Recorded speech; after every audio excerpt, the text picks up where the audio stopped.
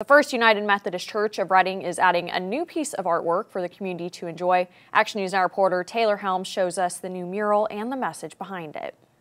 We wanted to show something that would convey love in action, putting beliefs into action. And so we wanted a mural to share with the community, but also to show one of our values. Love in action. That's the message behind this new mural titled Harmonious Love. Do you think this is a message that people need right now? Oh, I think there's no question that this is a message for today. It's probably always been a message, but probably more now than ever. This new mural is set to be unveiled Sunday at the First United Methodist Church. As you walk or drive by, you can see doves circling in various vibrant colors. And something like this doesn't happen overnight. It's been on our minds for more than 10 years.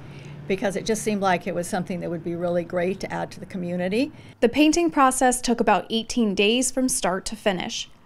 Artist Lura Wilhelm says that she got the gig earlier last spring, but it wasn't until last month that she was able to start working on it.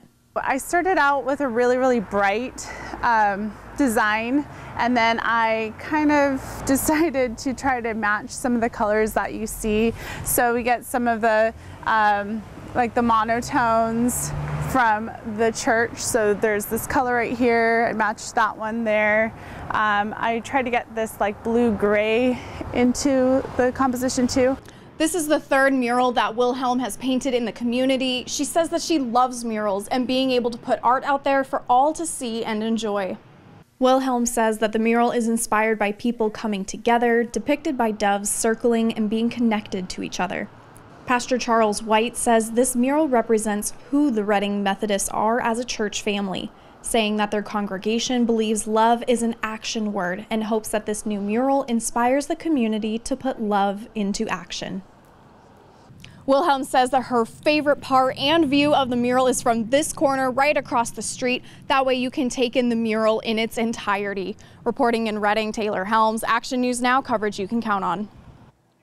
Pastor White and the church's children will be leading the congregation in a musical procession tomorrow after the 10 a.m. service and meeting outside at the corner of South and East Streets for the official unveiling of the new mural.